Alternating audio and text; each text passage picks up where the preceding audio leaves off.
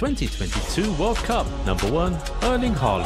Surely one of the biggest names in world football right now, Erling. And the truth is, this might not be the only tournament he'll be missing out on, because Norway are not regulars at the World Cup at all. They've qualified for the World Cup only 3 times in their history and never in the 21st century. But then, if anybody can carry a country to the World Cup, surely it's Erling Haaland. And he'll have the help of the likes of Martin Odegaard. So let's see how 2026 goes. Timo Werner. Werner missed a big chance to go to the World Cup as Germany's main striker, no pun intended. His ankle injury just came at the wrong time for Timo. Anyway, these are just 10 superstar players who are missing the 2022 World Cup in Qatar, but there are many more names. Mahrez, Tony, Aubameyang, Kessie, Sancho, Osimhen, Luis Diaz, Jorginho, Donnarumma. Spain's centre-back was denied the opportunity to say farewell to the World Cup in Grand Star by Spain's boss Luis Enrique. When Ramos left Spain to the World Cup in 2018, he surely didn't think it was going to be his last one. He was just 32 after all, but with Enrique leaving him out of the squad for Qatar, it only means one thing. Ramos played his last World Cup game in Russia against Russia. It could also mean that he's done with international football completely.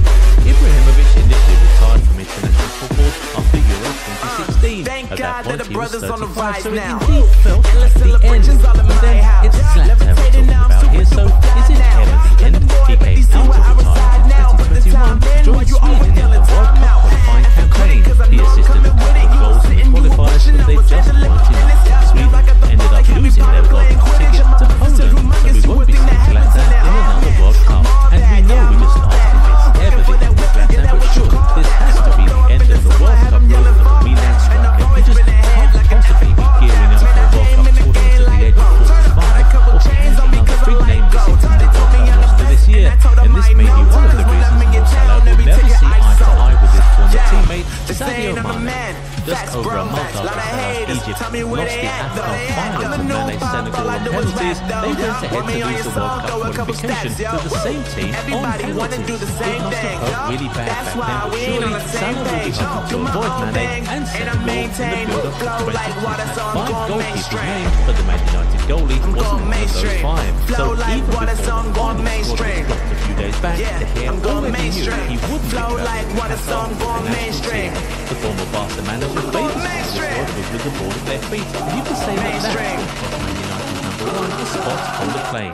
We're pretty sure many Man United fans will say their goalkeeper is being treated unfairly, but what do you think about the summer? And he's been out of action ever since. Because of that injury, he was left out of France's squad and will not be joining the Ligue 2 to defend the World Cup in Qatar. And unfortunately for the French, he is not the only one they'll be missing in that midfield. More than instrumental in France's World Cup success in 2018, but this time around, they'll have to find a way to achieve success without the pair, as injuries have made it impossible for them to join the team in Qatar this year.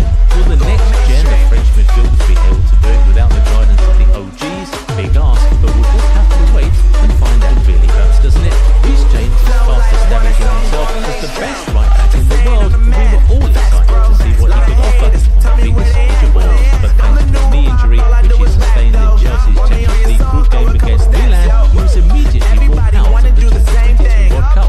Weeks later, his fullback partner at Chelsea, Ben Chilwell, followed suit. Chelsea have been suffering as a result of their absences. Will England suffer too?